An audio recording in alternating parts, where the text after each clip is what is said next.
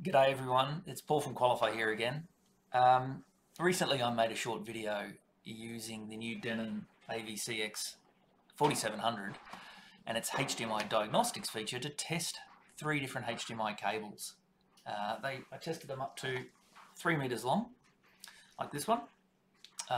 They all passed, and I got a couple of questions from people saying, what about longer cables? Could you test those? And I thought, okay, that's actually a good idea. So I scrounged around and found this. This is a 10 meter passive HDMI cable, but it's a no-name brand. It was probably only a couple of $100 brand new a few years ago.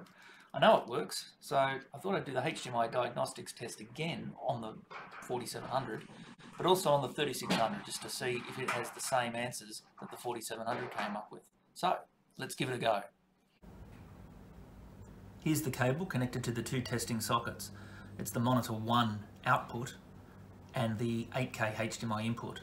This is a bit different to previous year's models, which was using the cable satellite input. Let's test this cable to see about its capabilities.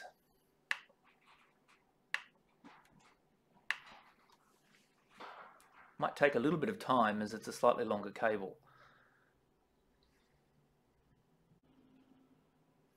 Okay, 4K at 9 gigabits per second pass, 4K at 18 gigabits per second fail. Interesting.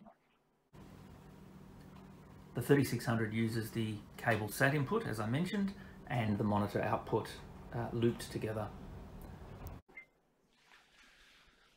Okay, let's test the cable on the AVRX 3600.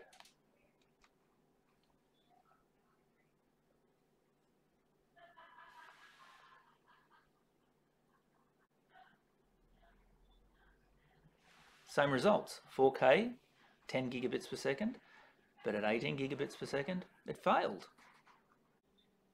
Right, so what does that mean?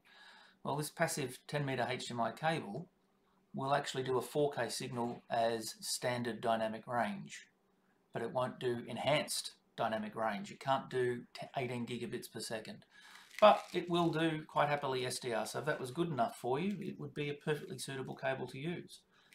But it certainly can't do 8K video.